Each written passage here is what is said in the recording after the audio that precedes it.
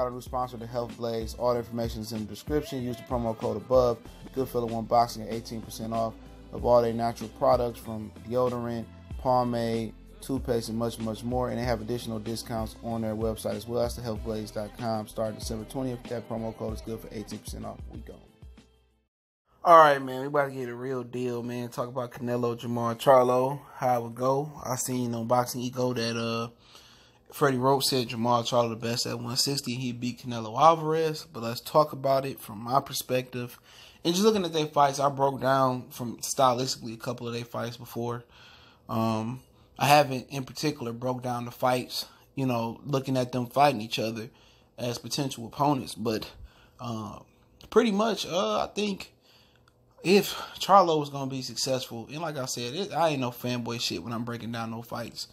If Charlo going to be successful, it's really going to make it's really either going to be pushing Canelo back with an aggressive jab and doubling it up and being real aggressive with his jab, kind of like Tommy Hearns, and, you know, putting the right hand behind it. That's how I be looking at it. And then when he get Canelo, you know, with his backs against the rope in the corner, you know, keeping that perfect distance and letting shots roll. I think a black rhythmic fighter, may it be from either Africa, America, a rhythmic fighter can speak that language a lot of the times. Guys that understand that they've been in the gym, they fight with rhythm, they slick, they got speed. You know, guys that really been in the gym with athletic fighters. I think it's not a shock for black fighters when they see Canelo slipping and dipping that really speak that language. You know, Danny Jacobs, you know, it was questionable for him because Danny Jacobs just don't have that skill set. You know, something about his temperament I don't like. But with Charlo, I think he can get aggressive with that jab. He can back Canelo up. And then he can run some combinations and maybe land something. But for him, it's going to be about that jab. And it's going to be about cleaning up the mistakes that he make. Because those mistakes that he make Canelo's going to hit him consistently. He drops his hand. He just makes a lot of fundamental mistakes. He's athletic, but he's stiff in his approach, and that's okay. That's okay. You don't have to be real fluid and real slick. It's okay, you know, because if he able to use that jab like Klitschko, like somebody said, push it out there, turn to a check hook, control range, kind of like Tommy Klitschko did, control range, walk guys into the right hand, I think, you know, he could be successful. But right now, man, Canelo Alvarez will have fun with him. If he was to beat Canelo Alvarez, it's going to be with his tenacity. It's going to be with his intangibles, his heart, his great stamina, his punching power. It's going to be with a lot of intangibles, some intangibles you need to win. And it's going to be in there, I got to go get Canelo. I got to look for the knockout. That's what it's going to be. It's not going to be a skill thing where he going to just be scoring on Canelo and outbox Canelo on some Mayweather shit. It ain't going to be that. It's going to be him coming in with one mindset only. That's to beat Canelo ass and keep stalking him the whole fight. And to do that, he got to be aggressive. I think he got the footwork to cut the ring and close the distance on him. And I think he got the punching power to do so. And I think he got the combination punches to do so. But I just see Canelo Alvarez, you know, with all the advantages that he has as far as the promotional backing, the referees, the judges. They're going to make sure he got every advantage in the book.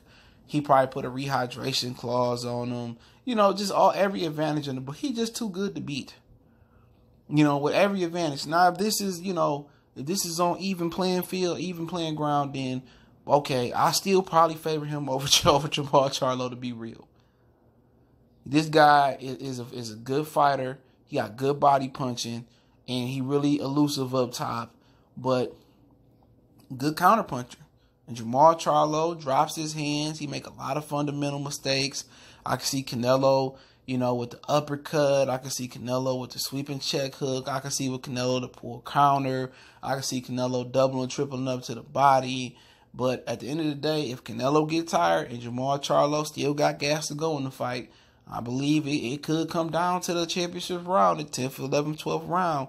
And if Jermall Charlo is really able to use his tenacity and his aggressive nature to wear this dude down, it can be a late stoppage. it can be a late stoppage. I wouldn't be surprised if the referee, gave Canelo extra time, with trying to warn Charlo about penalties.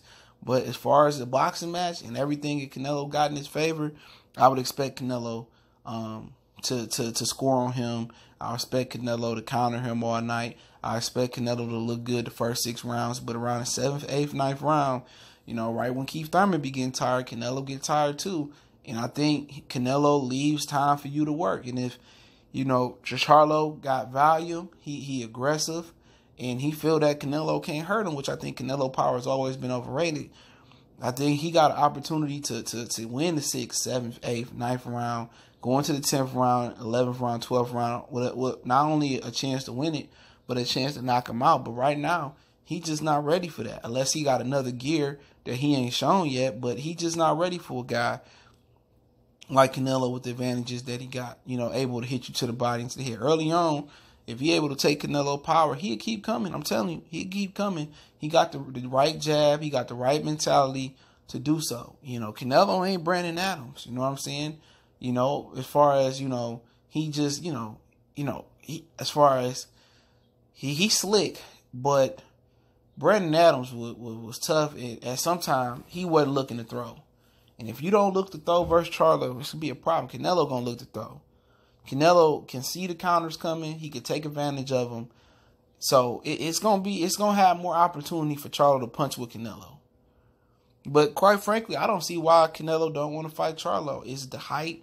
Is it the stamina? Was it the great chin he showed versus Korobov? Is it I don't want to give niggas a chance to win? I really don't know. With Triple G, I really don't know. I feel that Triple G got a good chance at winning him. And Andrade, I can understand. Andrade is your classic fleet of foot fighter that gives Canelo a problem. Charlo ain't that. I think they nervous about Jermall Charlo's chin and stamina. I don't get it. Kovalev don't bring more money to the table than Charlo. He don't. Callum Smith ain't no pull. Charlo a bigger pull and a bigger name in America than both of them. So I really don't understand why he don't take that challenge on. Demetrius Andrade, I understand.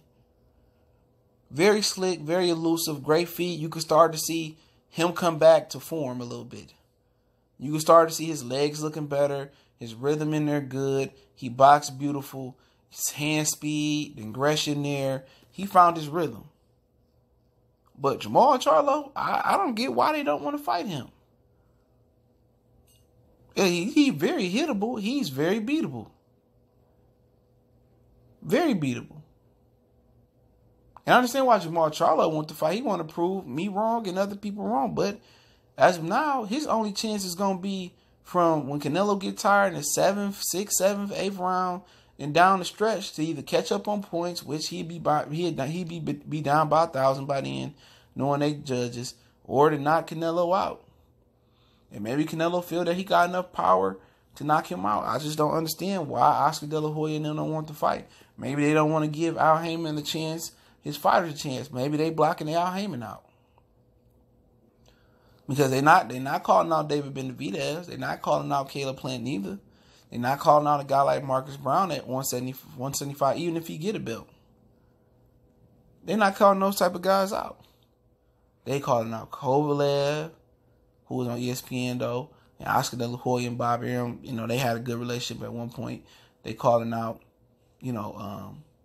Callum Smith, who was his own. They're not looking to fight brothers. And that's the problem. Canelo don't want to fight the brothers. He know that they got the real speed and the real rhythm and movement. He the generic version. He the generic Benadryl. You know what I'm saying? He looked like us versus, right fighters and lower level fighters. But when you put him off the generic thing with the real thing, the real thing is way better most of the time. It's a difference. Canelo is a generic brother. He is. He is a generic brother. He's generic. Charlo's the real thing. But hey, it is what it is, man. But I favor Canelo, even if it's an even playing field. And the playing field Canelo got, it ain't even Canelo, man. I favor Canelo, comfortably. Just my personal opinion on it. Well, I don't know if fanboys gonna come here and get mad, but hey, it's just my opinion. Honest assessment. Don't forget we on Facebook, Instagram, Twitter. Reach out to the email as well. An intro instrumental link in the description. Don't forget to check out our sponsor, The Hellblaze, at thehellblaze.com. Promo code GoodFella1Boxing gets you 18% off the 100% all natural products, soaps, lotions, foot soaks, bath bombs, deodorant, toothpaste, hair pomade, much more. Website, promo code in the description. Appreciate the love, support. Share the videos. I got one more video like this coming. One time for the one time we go.